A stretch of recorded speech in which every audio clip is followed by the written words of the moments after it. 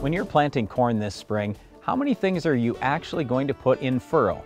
On our farm, we may put 30 different components in furrow. 30! That's a lot. Hopefully one of them's seed, Brian.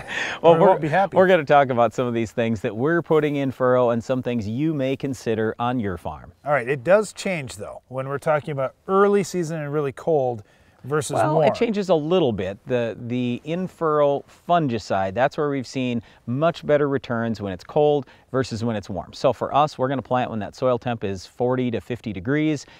Fungicide is probably going to pay. If you're planting and the soil temp is 60, I don't feel like you've got the same benefit. At least we haven't found that in our testing. We haven't seen that here. Now that might not be the same in all parts of the country. You may have a lot of disease in your area and you still get really good gains even in really warm temperatures. But for our farm, that's the one component that we'll take out of this equation. If we don't get to plant till May 15th or something and it's terrible, we're a month behind, well, we won't put the fungicide in anymore because we know that seed's going to jump right out of the ground.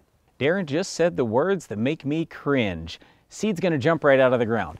It's very common for people to believe that there's no additional benefit from a fungicide or a fungicidal seed treatment when that crop pops right out of the ground. That is absolutely not true. You got to understand with a lot of the products we're talking about here, they're either systemic or they are going to have at least some activity still in the soil for quite some time.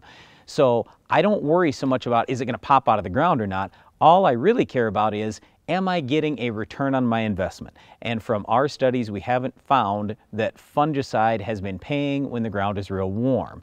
What has been paying though, whether the ground's warm or cold, has been in-furrow fertilizer. However, what I would say is we got to make sure that we're very careful about in-furrow fertilizer. It's common to overdo this. And if you don't think you're overdoing it, yet you're using 5 or 10 gallons of 10-30-4-0 in-furrow, just please do me a favor while you're planting. Just shut off that pop-up fertilizer for just a few spots. Mark those spots, go back and do stand counts for treated versus untreated. If you're losing stand, you're putting too much fertilizer on. That's our concern. So we want you to use a low salt fertilizer at a low rate and put it with water. That will help safeten it quite a bit. But when you do use at least a little bit of pop-up fertilizer, we are finding that the seed comes out of the ground a little faster. It's more healthy, and we're getting a little bit faster dry down in the fall, usually 1 to 2 points drier in the fall. Another thing we like to see in furrow is some sort of insecticide, whether it's a dry or a liquid. And I want to talk about this because sometimes people say, well, I'm using a Smart Stacks trait and I'm putting insecticide in furrow and I'm still gaining yield. Is my rootworm pressure that heavy?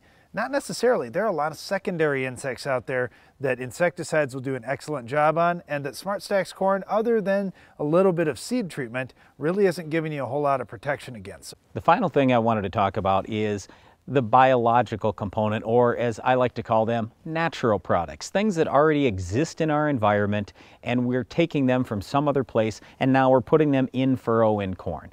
So you might have said, how are you getting to 30 different things that you're putting in furrow? Well, if fungicide is one, or let's even say that I use a combination fungicide, so I got 2 different fungicides in furrow. I use an insecticide in furrow, and then let's say I use a couple different, or maybe 3 different fertilizers in furrow. Okay, I'm up to 5 or 6 things. Where are the other 25? They're probably biologicals. So there's one product we've used the last 3 years in testing. It's been real good. It's called Nutricycle. That's going to have over 20 different biologicals. One of the things too with some of the new biologicals that we're experimenting with, we're putting a little bit of sugar in furrow as well. I don't know that the sugar is actually going to gain us anything in yield. Some people talk about sugar by itself helping your yield. What we're doing with that sugar is it's there to help feed those microbes. So this year, especially if you're planting early, consider putting a few extra things in close proximity to the seed, like fungicide especially, but also putting a low rate of a safer fertilizer out there, some insecticide, and consider some of these biologicals as well to help improve your stand and improve your yield. You don't have to spend a lot of money to do these things either, just a few dollars per acre. Give it a shot on your farm, at least run some trials. One thing you do need to have on every acre of your farm is excellent weed control. We'll show you how to stop this weed coming up next.